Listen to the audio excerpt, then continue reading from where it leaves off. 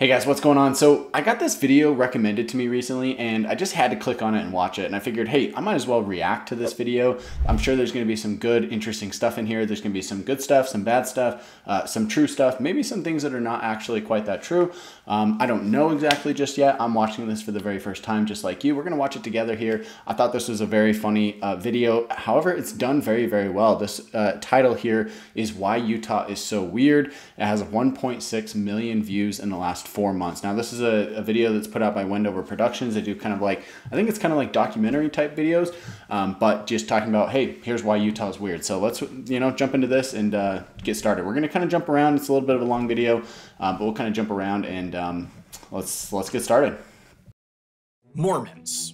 Mormons made Utah weird. That's the answer.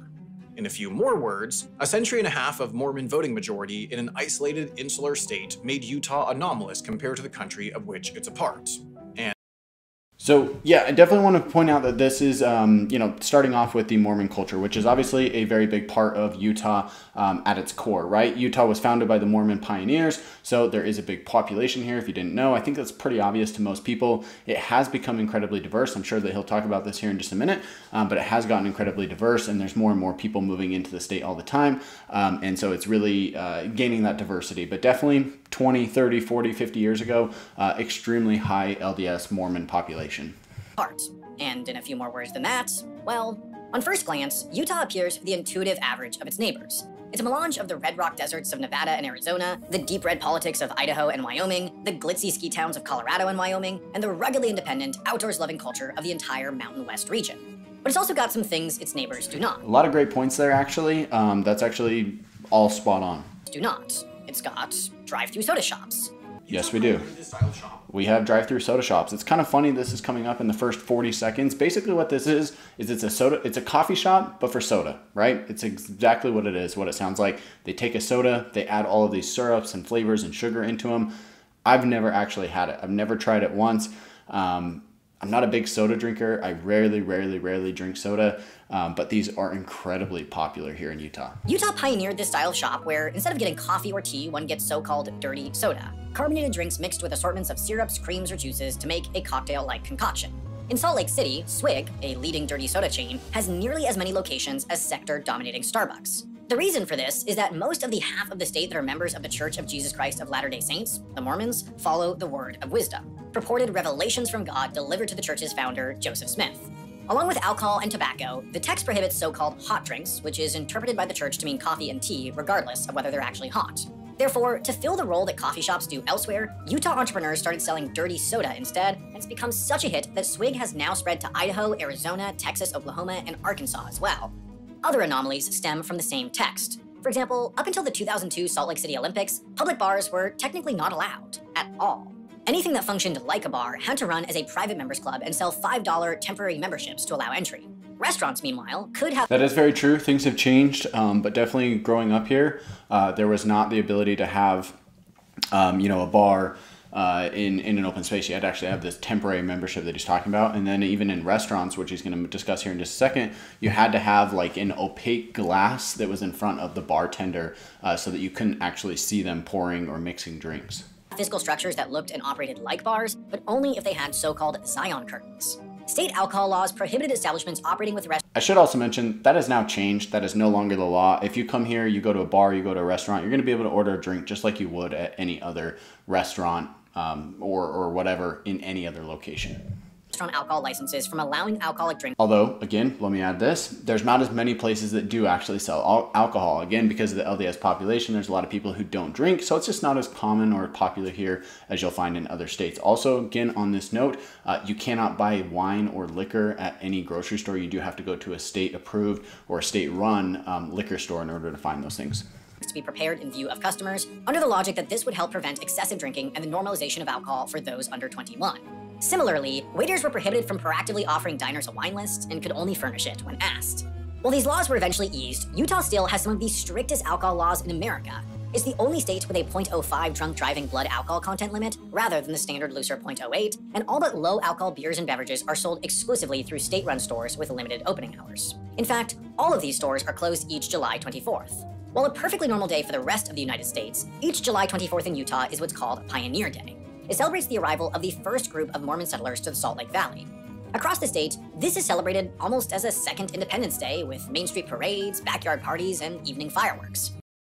That's exactly true. We do have the 24th of July. It's a state holiday. It's basically like 4th of July all over again. Fireworks, parties, barbecue, pool parties, whatever. Everything's exact Fittingly, same. and perhaps pointedly, to accommodate this extra holiday, Utah does not typically celebrate Columbus Day each October, the holiday to commemorate the arrival of the Italian explorer to the Americas. Rather than celebrate European arrival to the Americas, they celebrate Mormon arrival to Utah. The wall between church and state in Utah can be, at times, blurry. For example, each of Utah's public high schools are allowed to permit, upon parents' request, up to an hour of so-called release time when students can learn off campus. In practice, this means for religious education. Utah law includes a litany of rules to make it clear that these off-campus religious classes are not technically part of the public education system, since that would likely violate the First Amendment. But day-to-day, Latter-day Saint seminary classes slide into the Utah high school experience almost seamlessly. At Bonneville High School near Ogden, for example, the seminary is right across the street and it schedules its classes to correspond with the high school schedule. So for fourth period, for example, one just walks across the street and learns about Joseph Smith. In fact, it's almost impossible to find a Utah high school without an adjacent seminary. At Dixie High School in St. George, in fact, the seminary sits in the exact center of the campus. While technically on its own property and fenced off, its main entrance faces the high school's parking lot rather than its own, and it sits on the direct path between the high school and its baseball fields. It is quite literal. Yeah, that's a really good point about the seminary buildings. Again, obviously, with the culture being the way that it is, it's become very standard practice for this to occur. It's not something that's required. It's totally optional for students to attend the seminary is what they call it, the release time. This is something that they can definitely do on their own time if they choose to do so. You don't have to do it if you don't want to, but it definitely does blur that line between public education and the religious aspect of church. But in my opinion, I don't think it's really a big deal. If you want to go, great, go. If you don't want to go, that's fine too, right? It's not affecting anybody else. It does make it a little bit blurry, but I don't think it's really anything different than saying, oh, I go to a Catholic school or I go to a Christian school or I go to, this XYZ school where they teach religious aspects as well. So it is separate, but it does look a little bit weird, especially from the outside. It is quite literally unavoidable. Considered an inevitability, many new high schools in the state draw a location for the seminary into their original architectural plans and count on selling the land to the church without a second thought. After all, a strong majority of the Utah voting public does not consider this coziness between church and state controversial. It's just simply convenient. Among the US's two-tier interpretation of the First Amendment as it relates to the separation of religion and government. For example, the majority of Republicans polled believe city governments should be allowed to put religious symbols on public property, while 27% believe the federal government should flat out stop enforcing the separation of church and state entirely. So, with a strong, deeply religious voting majority, it's perhaps no surprise that Utah is an incredible Republican Party stronghold. Now, Utah is certainly known as a red state. It feels right at home with its conservative neighbors in Idaho, Montana, and the Dakotas, but perhaps the part that would surprise is how they compare. Based on self-reported party affiliation, Utah is the most Republican of these states. In fact, among all states, Utah has the second highest portion of its population identifying as Republican and the second lowest. It's actually kind of surprising that this is this is pretty high, 54%, but I think from just the general feel or what I would have expected, if you maybe guess, or estimate what this number would have been, I would have easily said somewhere between 60 to 70% actually. So, but 54, that's not too far off from even, I guess. Lowest portion identifying as Democrats. Now, this statistic almost certainly surprises, and with good reason. Utah does not look, feel, or even act like the second most conservative state in the nation. Across the US, there is a consistent correlation between urbanization rate and party affiliation. The urban areas are Democrat strongholds, with about 62% of voters going for the party, while rural areas lean Republican, gaining 54% of voters. Therefore, Same thing here on in a Utah. state-by-state level, the states with low urbanization rates tend to have high portions of their electorate. Hey, really quick, guys, I just want to mention, if you're looking at buying, selling, or investing in real estate here in Utah, please reach out to me. My team and I service the entire state. I've had thousands of people now reach out to me over the last couple of years asking about moving here, or they already live here and they want to buy, sell, or invest in real estate, and I would love for you to do the same. If I can help you in any way, my information's here on the screen. Please call, text, or email me anytime. I absolutely love hearing from you guys. Voting for the Republican Party and vice versa. Yet Utah is the 7th most urbanized state in the country. More than 4/5 of the state lives in the Salt Lake City metro area, meaning it completely bucks this trend. Another broken correlation in Utah relates to LGBTQ rights. The Public Religion Research Institute conducts a large annual survey that includes a question about support for non-discrimination protection for LGBTQ people. as in whether there should be legal protections preventing landlords, for example, from denying a lease to an individual based on their sexual orientation or gender identity. Fascinatingly, 86% of those surveyed in Utah were in support of such laws. The only state to boast higher support was Hawaii, meaning Utah, the second most Republican state in the nation, was more in support of making discrimination against queer people illegal than the people of California, New York, Massachusetts, or any other liberal stronghold. And this does not appear a statistical anomaly. After all, in 2015, the Utah legislature did something no other Republican-controlled... That is actually quite surprising. I did not know that. That's actually, again, really surprising. ...legislator had ever done. They passed a bill expanding non-discrimination protections for LGBTQ people. From then on, sexual orientation and gender identity became protected classes for matters of employment and housing. The bill in question, SB 296, was dubbed the Utah Compromise since it had simultaneous support by the Republican Party and the Church of Latter-day Saints, and organizations like the ACLU and the Human Rights Campaign. Of course, it was a true compromise. By the way, I'm sure there's going to be more mention of this, but the LDS Church does have a huge pull in Utah politics because a lot of the members are the politicians here in the state, and also because there's so much church property, there's such a big church presence here in the area that they have a lot of pull. They have a lot of say, just like, you know, a major corporation would. The church is the same exact way here in Utah. It's changing over the last couple of years. It's changed dramatically, and I think it's going to continue in that path. Excuse me. But I do think that there's going to be more changes coming, and it's going to continue to look a lot like the other states in the future years. Notably, the bill excludes religious organizations and their affiliates like schools and hospitals from the same non-discrimination regulations, meaning a religious school could theoretically fire a teacher, for example, based solely on their gender identity.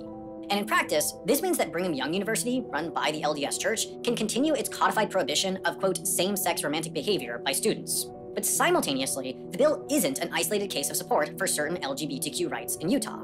In 2020, it once again became the first state with a Republican-controlled legislature by students. But simultaneously, the bill isn't an isolated case of support for certain LGBTQ rights in Utah. In 2020, it once again became the first state with a Republican-controlled legislature to ban we're going to jump ahead here. Who graduated from high school in the state to pay in-state college tuition rates at Utah public universities. In 2005, it passed a law that allowed for the issuance of driver's licenses to the group. Still today, it's one of only 20 with such a law, and is the only one of these that went red in the last presidential election. In 2019, Utah then tweaked the maximum penalty for misdemeanor crimes to make it easier for undocumented immigrants to avoid deportation by federal authorities. In 2022, they made it so fewer employers were required to check a new hire's immigration status. And in 2023, they expanded eligibility for taxpayer-funded health insurance to certain children of undocumented immigrants. This culminated in this. Very interesting to see there's been a lot of changes for undocumented immigrants. I won't speak to the matter of whether this is good or bad, but just very interesting to see that there's constantly changes, especially in the last couple of years, with how how the state is approaching this. This brief memo by the director of the U.S. Immigration and Customs Enforcement's Salt Lake City field office, complaining that Utah's jails were not holding those arrested by the federal immigration authorities, and therefore that they were officially designating Utah a, quote, sanctuary state. Utah's leaders quickly shot back in sharp rebuke, but this memo was saying the quiet part out loud. For all its statistical conservatism, Utah's actual policies are far more nuanced. Now, Utah is far from a liberal bastion. The legislature overrode a veto by the governor to pass a ban on transgender girls in women's sports. It passed a near-total abortion ban, even if it was later blocked by the state Supreme Court. And like many red states, it passed a series of laws allowing for the banning of individual books deemed objectionable from school libraries. But at the same time, polls conducted in Utah indicate broad support for gun law reform, for expanded sex ed beyond abstinence, and even for free bus service in Salt Lake City. Utah politics break norms. Most policies in America sit on a spectrum where the strength of a given party's hold on a state's legislature correlates cleanly with the likelihood of passing traditionally left or right-leaning laws, yet Utah just does not sit on these spectrums. It's like an alternate reality. It exists outside the... I'd love to hear what you guys' thoughts are on this. If you've experienced this, if you think this is a good thing, a bad thing, or whatever, drop it in the comments below. States' norms. It's like they built a completely different society, but that means they've succeeded, because that's exactly why Brigham Young and his first group of pioneers came to the Salt Lake Valley. You can learn a lot about a place by its names. If one starts here, at Last Campsite Monument, then follows Emigration Road West, passing Donner Hill, where the ill-fated party spent weeks working around rugged terrain long ago on the right, then passing the Hogle Zoo, the region's largest and very much a piece of the present, on the left, there's a small outcropping where a 60-foot-tall monument rises from the foothills. By its grandeur, its granite and bronze composition, and its sheer size, it wouldn't be hard to imagine this standing some 1,800 miles or 2,900 kilometers away on the National Mall. But look closer at the characters enshrined, and it becomes clear that this celebrates less the westward expansion of a nation and more the birth of a new one. It was here, or somewhere very near here, that a sick, wagon-bound, travel-weary Brigham Young, the second president of the Church of Jesus Christ of Latter-day Saints, looked over the Salt Lake Valley and proclaimed that this was the place. The place for what exactly? So this is some cool information about the history of Utah. Less remarkable than Lauren. We're going to skip ahead just a little bit here. Stationed in western Illinois. Now, Salt Lake City was not preordained in Mormon theology as any sort of holy land in the religion's founding. The Great Salt Lake, after all, had yet to even appear on a map when Joseph Smith discovered the Golden Plates, the foundational moment of the religion. But something odd began to happen in the wake of Fremont's trips into the Salt Lake region. With increasing regularity, accounts and excerpts began to appear in the small-town newspaper of Nauvoo, where the Mormons had escaped to from Missouri and increasingly believed they now had to escape from. What made the flat lands along the Wasatch Range so alluring was the fact that through the 1840s it hardly existed on maps or in American minds. Unlike Illinois, Texas, California, or Oregon, it was devoid of Anglo-American settlements, overland trails, booming trade, or the rules, laws, regulations, federal administrators, and agents that oversaw such budding developments. On the fringes of two young countries, each Basically what he's saying is it's the Wild West. Seemingly uninterested in the territory, a religion on the run from persecution, and one bent on building a civilization in the image of their beliefs, found opportunity. Looking out over the valley beyond the Rockies, south of the Oregon Trail and north of the Spanish Trail, hemmed in by mountains and only within reach of a few indigenous tribes, Brigham Young declared this was the place for a fledgling religion to take root, for a civilization to bloom in the desert, for a city to rise not in the image of the American ideal, but the Mormon ideal. And for the perfect Mormon city, well, fortunately there was a blueprint as Joseph Smith had drawn up a plat map for the city of Zion in 1833, the outlines of a pure city for the pure of heart to await the second coming. It's actually kind of funny looking at this map. Let me just back up just a little bit. Mormon ideal. And for the So looking at this map, this is basically exactly what downtown Salt Lake looks like, right? So if we type in Salt Lake City, come here to maps, this is exactly how things have turned out. If you actually just zoom in here, you can see each of the city blocks. I think it's better, yeah, if we go like this. You can see each of the city blocks. It's literally just laid out like a grid would be, which at first is very confusing, but actually once you get used to it, it's incredibly helpful. It's incredibly easy to get used to and know exactly where you're going. You'll know the roads. You'll know exactly what, you know, where things are located, right? If somebody says, hey, this is up on 700 East, you know exactly where that's at. Also, should mention that you do have some streets here that will be a little bit confusing. Just a quick little note. For instance, this one right here, it's a little bit sideways, but it does say South 700 East, right? So S 700 East. I don't know why they put the South on there. The S doesn't mean anything. You can basically just get rid of that. Same thing here, East 600 South, right? This is 600 South. Also, people will call it 6th South. So it's not uncommon to remove the last two numbers of the direction that you're talking about, right? So if you come down here and you're looking at 1700 South, people will say that's 17th South. For the perfect Mormon city, well, fortunately there was a blueprint as Joseph Smith had drawn up a plat map for the city of Zion in 1833, the outlines of a pure city for the pure of heart to await the second coming. The new Salt Lake City residents did their best to stick to it. Emanating from the temple's location, they laid out massive 660 by 660 foot blocks to accommodate church and municipal functions. It's actually kind of interesting, 660 by 660. I wonder where they came up with that number. Splitting these blocks were 132 foot wide streets oriented by cardinal directions. Farther from the core was housing, separated from the street by 20 foot sidewalks, were 132 foot wide. So it says that they were actually set up based on what Joseph Smith had said, all the streets area of one width being 8 perches, 132 feet. Directions. Farther from the core was housing, separated from the street by 20 foot sidewalks and 25 foot offsets for yards and gardens. Beyond the housing was room for agriculture along the city's south. With such land pushed to the southern edge of town, the city was intentionally dense for the time, ensuring that all saints were connected pieces of a shared city. And as part of the shared city, the standards for cleanliness and order was set high. The emphasis on well-maintained gardens and orchards, for instance.